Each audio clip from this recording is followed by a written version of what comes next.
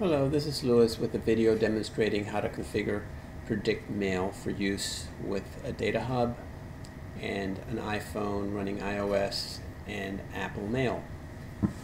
The first thing you should do is you should Wi-Fi connect to your DataHub. Once Wi-Fi connected, navigate to URL 10.10.10.1 and log in as admin.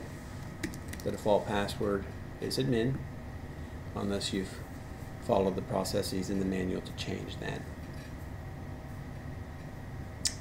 Once logged in, you navigate to the PredictMail app.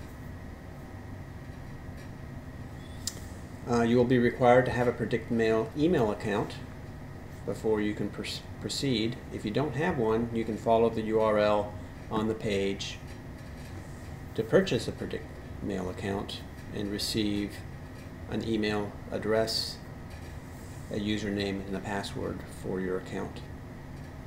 So at this point you should do that if you haven't done so already. Once you have your account information, proceed back to this form. You then, under the user account section, add your account. In my case, my email address is lsoltero@predictmail.com. Enter your password and type in your full name.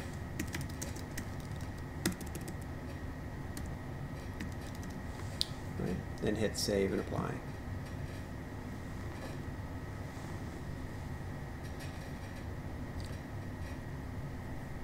Once you've completed that step, you will notice that you can enable the email.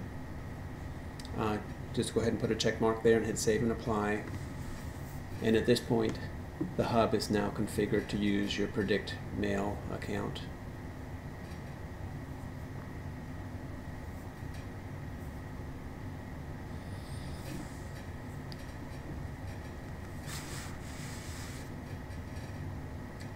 The default settings should be adequate for most users, but I do want to go over some quick settings here.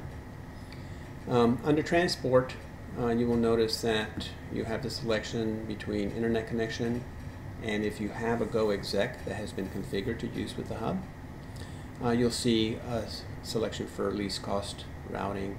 What that means is that PredictMail will try to use a high-speed internet connection first, and if not available, then will fail over. Also, if you have tracking enabled using a Go exec, you will notice under policy that you have a selection for sending emails or checking email on the scheduled polling interval. The default is to send emails immediately, or to connect to the server and send your email immediately on receiving an email from your email client. So you just create an email, send it, and then at that point the DataHub will send a session to the server. That's only recommended really if you have a high-speed internet. You can select a polling interval, which means that every few minutes the system will check to see if you've got an email on the server and send any emails that might be queued. Again, if you've got an Iridium Go exec configured for tracking, you'll have this option to send an email on the polling interval. You can then also select manually starting and stopping from a button. If you have a satellite connection, say a Fleet One or some other low-speed, expensive satellite link, then this might not be a bad option, since you get to specify when it is that you want to have an email session occur. Now, once you've done the setup, the hub is configured, but we can go ahead and test to make sure that indeed the account information has been set up correctly. To do that, you need to have an internet connection to the hub. This can be through an Iridium Go exec or through a high-speed internet connection.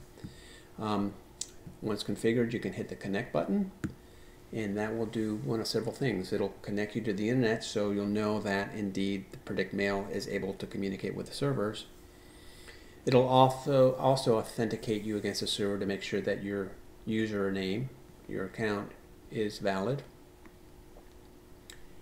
And so you'll see here in the log files, for example, that we were able to log in with my username, which is my email address, there were no errors, and I had no inbound email, I had no outbound email. So I was able to communicate with the server. If you hadn't been able to communicate to the server, you would have received an error. Also, if the username had been incorrect, you would have received an error. And of course, if the password had been incorrect, you would have received an error. So that's pretty much all there is to setting up the hub for mail. Note that we did have this connect button, so at any point you can establish a session by just pushing the connect button. You'll need to do that before you will receive any email or send an email, especially if you're set the policy to manual. All right, now we'll move over to our iOS device and configure the email program to work with the hub. So the first thing you need to do is you need to make sure that indeed your Wi-Fi connected to the hub. Indeed we are. And then you will navigate down in settings to the Mail app. You will select Accounts. You will add an account. And you will select Other for your account type. Then you'll select Add Mail Account. You'll put in your name. You'll put in your PredictMail username, which is your email address.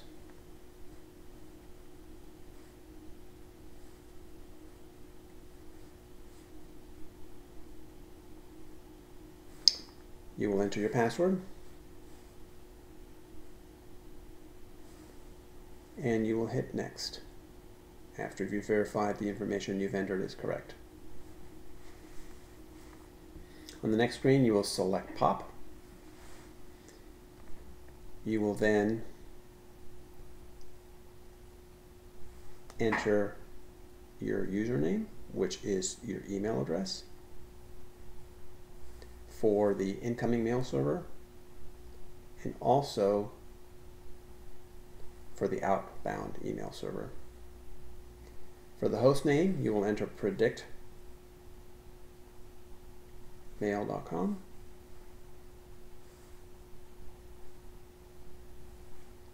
For both the incoming server and for the outbound server. And finally, you'll enter a password for both the inbound and outbound mail servers. Hit save. The email app will verify the account.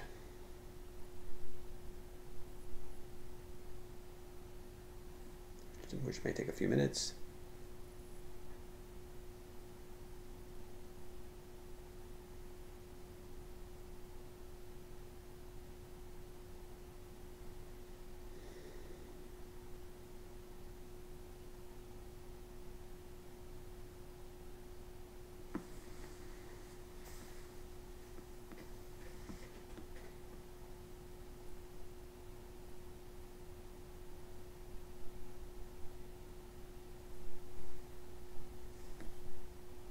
And your process is complete. At this point, you should probably go check your settings real quickly just to make sure that they're all okay. Everything looks good. Under SFTP, you want to make sure that PredictMail is turned on and that indeed there's a password set. And you should now be ready to send and receive email. Go to your iOS app. You can check your email. There is no email.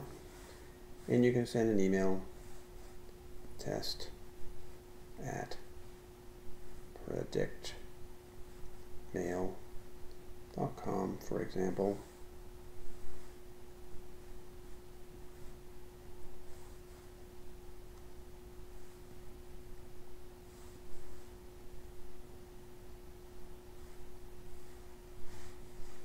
And that pretty much completes our demonstration.